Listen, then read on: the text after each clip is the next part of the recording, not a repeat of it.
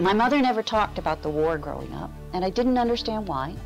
And I always had questions, but that's what she did. Then one day I ended up taking a shoebox out of a drawer, and it was filled with black and white photographs of her youth, of her parents, and we went through them one by one, and she started to open up about the war and about her family. And I had no idea there was so much military background in our family. My mother was born in 1911, Isabel Edith Gillespie, and her parents were Robert Alexander Gillespie and Anne Winifred Marion Monroe. They ended up having 6 children. My mom was the first, then there was Aunt Kay, and Uncle Don, and Uncle Jack, and Aunt Marion, and then there was a young baby that died in infancy, Robert Neal. When she started to talk about the war, she had many things that she did, and it was, I don't want to say dragging her out of her, but just getting her to open up about some things. She talked with a lot of pride about her family. For example, her dad, who was known as Bert, he was the first and only commanding officer of the 226th Men of the North unit in World War I. Her uncle, my great-uncle John, was killed in World War I.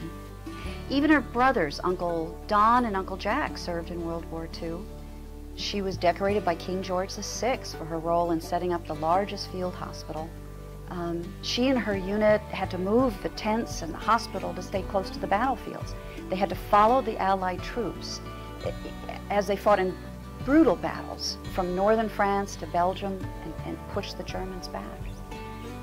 I remember her telling me that she was a good unit and she only received the decoration because she was second in command, and she kept giving the credit to all of her unit.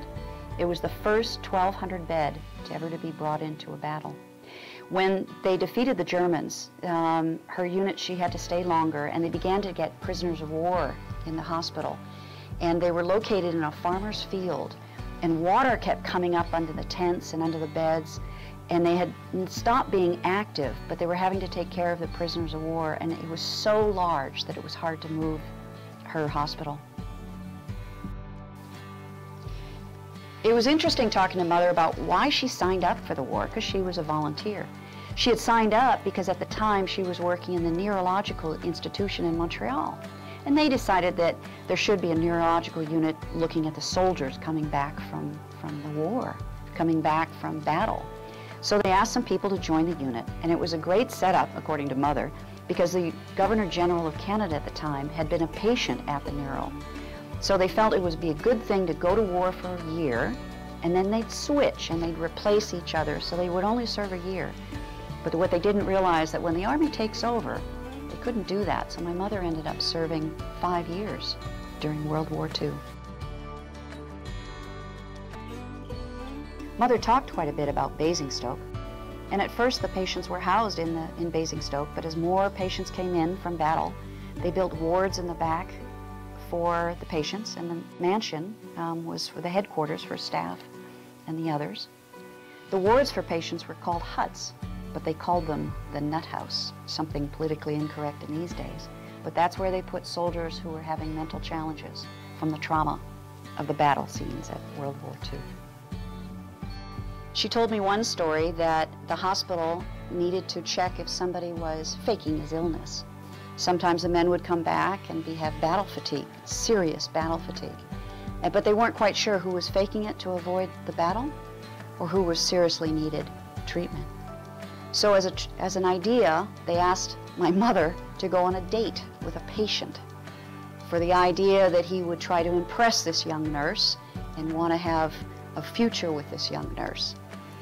Well, what was interesting is my mother's reaction was of frustration and anger, because what they did before they asked her was they went to a young man she had gone on a date with twice, and they asked his permission if he would allow her to go on a date with this patient for medical reasons. Well, she was furious because she said, he doesn't own me. I've merely gone on a few dates with him. She went ahead and decided to go on the date with the patient. Oh, and she came back and she told the doctors, he's had problems. He needs to stay here. You know, I've got to read you a cute letter that I found in all the paperwork of mothers, among all the black and white photographs and the scramble in the shoebox. It was a poem written by one of the doctors, and it was called Old Mother Goldie, and it was about my mother. Old Mother Goldie went to the cupboard to get the dressings for Dr. Cone, but when she got there, the cupboard was bare. So she called Miss Gillespie by phone. She said, "I've forgotten our last little store, and I'm really ashamed to ask Stanley for more. I know we have plenty, I hid them away, but the place I forgot. So now what can I say?" Miss Gillespie replied, "I'll come over right soon. I'll be glad to get some of them out of my room." And that was written by Stanley Ellis, and he was one of the doctors there.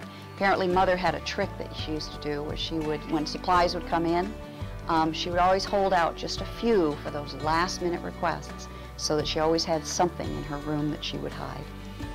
It's funny, I reflect on that because in raising my children, I always had what I called the secret closet. Because when pens or crayons or something would get hidden, or we'd need a last-minute gift for a birthday present, I'd go to the secret closet, and I always had something. And now I realize I'm just taking after my mother.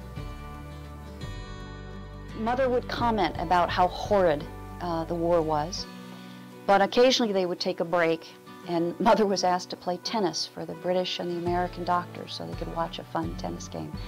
And there's some pictures I know that were in that shoebox of her playing tennis in World War II. There was a funny story that she told me about meeting my father in the war. Now first you have to understand, they were both from Winnipeg, Manitoba, both born on the same day, though my father was 5 years younger. Both raised in Winnipeg, went to school in Winnipeg, attended university, but they didn't meet until they were stationed in England during World War II. Dad had asked her out for a date, and she wanted to impress him. He was a nice young man, a doctor. This could be a fun date. But Dad had never been to the Officers Club, so she suggested dinner there. About a week or two after a successful date, she goes to the club and was horrified to see John, Point, or Wyatt at the Officer Club with a different woman. Well, obviously they worked it out because they did get married before the war ended. I even found his 3-day leave pass and the receipt from the marriage in the shoebox. They were married in their army uniforms in Paris in 1945.